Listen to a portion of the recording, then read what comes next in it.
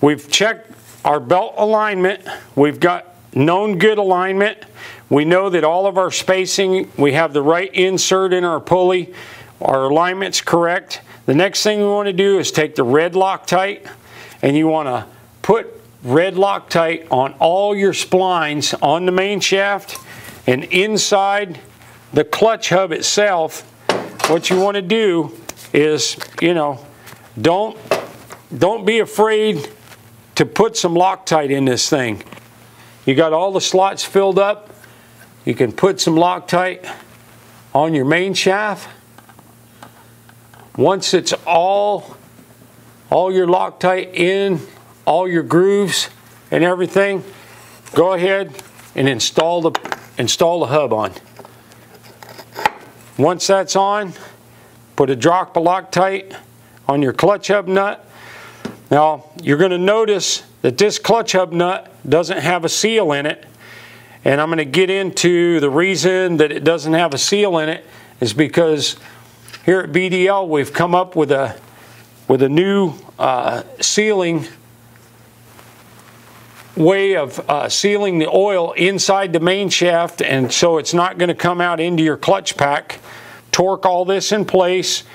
This is 70 foot-pounds, and torque your clutch hub nut at 70 foot-pounds.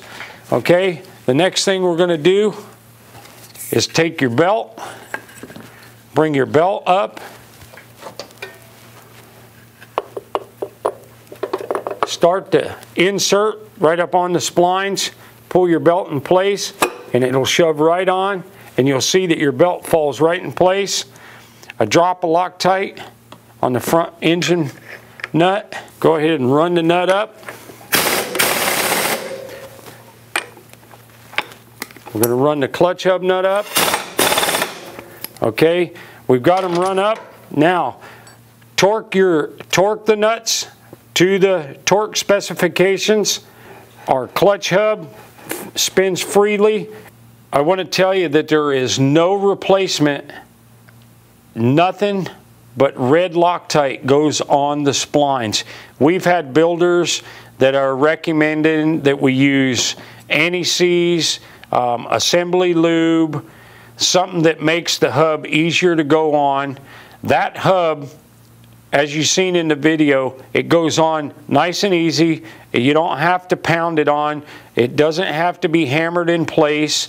And so everything that you put it on, other than a Harley-Davidson, you may have a little bit of a problem if it's an aftermarket Taiwan transmission, or you know, an aftermarket one brand of transmission, one brand of motor, a different brand of a frame. You're going to have alignment problems and stuff like that.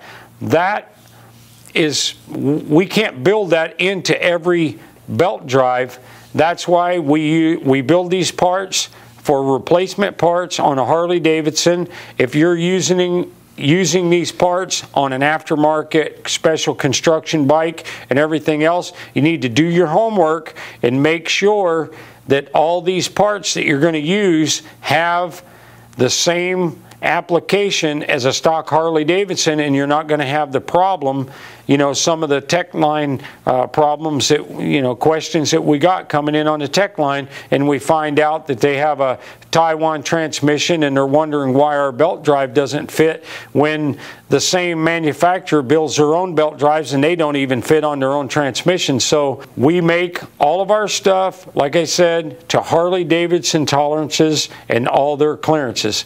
So I can't emphasize enough, only use red Loctite and wait for this Loctite to go off before you start riding the bike, or it's not going to do any good to put the Loctite in there. You need to put it in there, let the Loctite go off, and then you can go on riding your bike.